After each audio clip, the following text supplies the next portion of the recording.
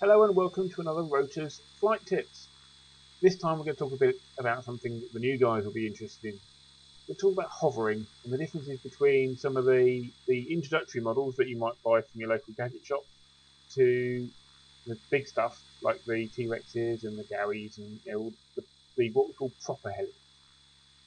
So first of all, let's talk about your role and pitch, because this is a very basic thing that we need to talk about first. Because I'm going to talk about a lot about the controls and what the controls do. So first of all, you've got the yaw control, which is making the model look to the left and look to the right.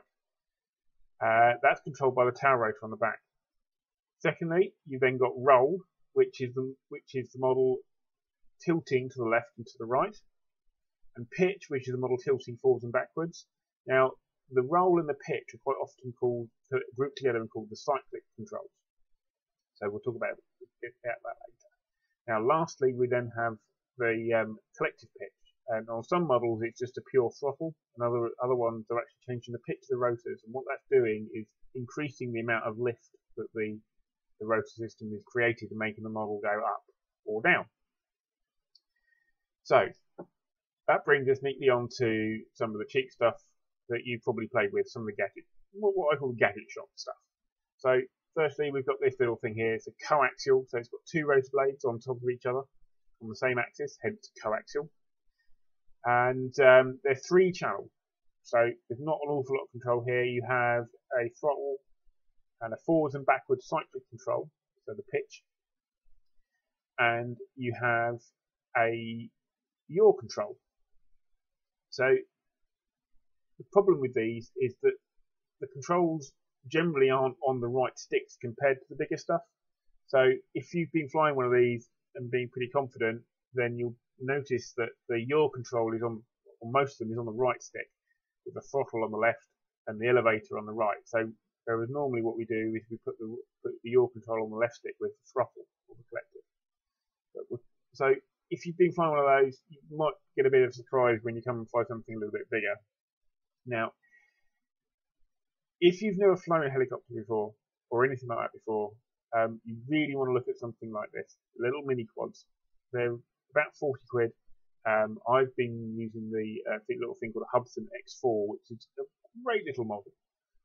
You can get them from nice reputable places. I personally recommend Skyline Models and FastLad for these. They're about 40 quid, just under 40 quid. So not terribly cheap, but they do the job quite nicely. And they're nice and easy to fly. They do a thing called self-level. So if you let go of the sticks, they will come back to where you want them to be. Brilliant. And those have all the controls in the right places. So on the right stick, you have both cyclics, so the forwards and backwards, and left and right, so roll and pitch. And on the left stick, you have the throttle and the yaw control, the rudder. The one thing you do have to watch though is that there is two what we call modes. There's mode 1 and mode 2. Now most helicopter pilots fly mode 2.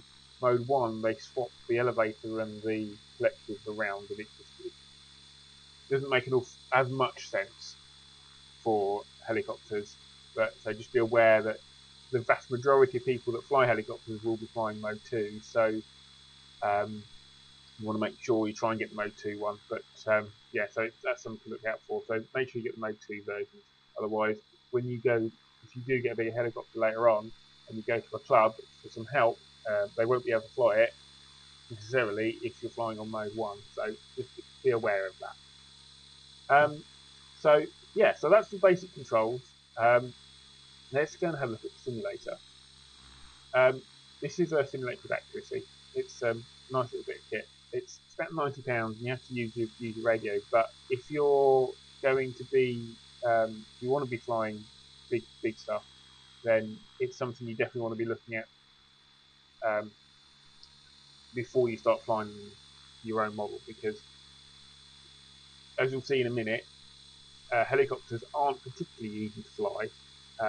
If you've never flown one before, you probably will crash it. So it's worth getting the simulator and doing all your initial crashing on the simulator first. Okay. So Right, and you can see it's flying. You know, this is a pretty accurate simulator. It's one of, as far as I'm concerned, it's the most accurate flying simulator on the market, and I like it. And I know the devs, the developers of it very well, and they're really knowledgeable people. They know their stuff. So let's show you what these controls do then. So first of all, we've got the cyclic controls. So we've got forwards and back of the elevator.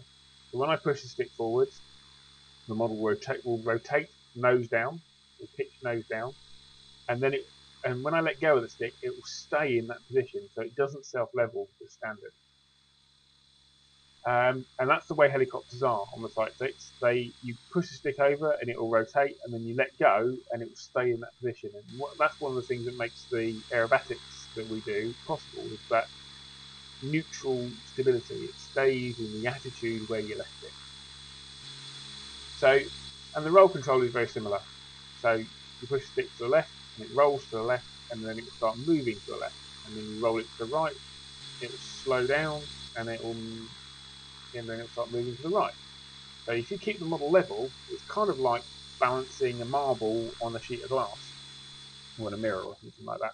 So if you tilt the mirror around, the marble will move around the glass. But then if you hold it level, it will then eventually come to a stop, and it will stay still. So that's how helicopters kind of hover. And that's how you hold them still. That's how you move them around as well. So then we've got the collective on the left-hand stick. Now on bigger models, they have two. This is actually controlling two controls. You've got the throttle, the output from the engine, and then you've got the collective pitch as well. So this is changing the pitch of the blades. Now, the way we set these things up is that the throttle will give a constant rotor speed. So the head speed of the rotor stays the same, and then the collective pitch changes. So once you get above about quarter stick on the collective, the head speed will come up to a fixed RPM, and we've got things like governors and all this sort of stuff as well that you can set up to aid it, make this more consistent, which is really useful for the aerobatic stuff later on. And once you get above quarter stick, it should be a fairly consistent, or it should be, in an ideal world, it should be the same RPM, same head speed the whole time, no matter where the collective is. So literally, you're just changing the pitch of the blades, and the throttle is there to make that RPM the same depending on the load. But as you increase the collective, the load goes up. So yeah, so that's nice and simple. And then well, it's not quite simple, but it's pretty simple. And then you've got yaw control. Now there's a gyro on the tail, and it makes it a lot easier because as you're moving the collective around, the torque from the motor's changing, and that can kick the tail. So it's quite important that the tail rotor setup is really good, because if it's not, then when you move the collective around, the tail will kick, and then it will be more difficult for you to control the model because the model's not pointing in the direction where you thought it was. So if you have the stick, the rotor stick, the yaw control stick in the middle, then nothing happens, and it will stay still. If you move the stick to the left, then it will model pirouette. The nose of the model will pirouette to the left, and if you move the stick to the right, the nose model will pirouette to the right. And then when you let go, it stops, and that's it. Nice and simple. The gyro and servos on these things are really clever and really powerful, and they will put in a lot of effort to make the model stay in the attitude where you left it. And that's pretty much how the controls work. So let's have a look at hovering thing, shall we? So as I said, it's a bit like holding the model, holding a marble on a sheet of glass. You know, tiny movements will make the marble move around. You don't need to move very much. So the movements you use on the stick to keep the model level also equally need to be very small, because as soon as you start waggling the sticks around, it's going to start banking and pitching all over the place, and so you barely even moving the stick. It's more of a pressure on the stick than a movement. If you're using lots of stick movement, then the model will be moving around a lot, so then it won't sit in a hover. So it's just Tiny, tiny movements, little pressures, and then waiting for the model to respond. Now, one of the great features of the simulators is that they give you things that you don't necessarily get in real life. Things like a reset button, but also accuracy has a little thing called active stability.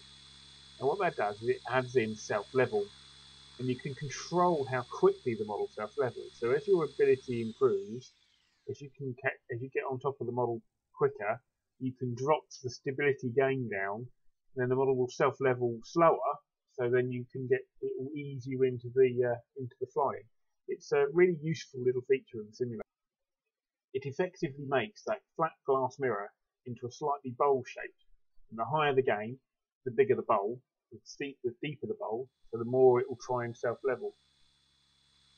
Hopefully that's been quite a nice little insight into the world of ready control helicopters and the differences between the gadget store type of things and the more expensive high-end stuff like you see the top 3D pilots flying. And if you've got any questions or anything like that, any comments, then drop them in the comments below, and or drop me a message straight to Rotors themselves. Thank you for watching. Thank you for listening. Hopefully that's been useful. Bye.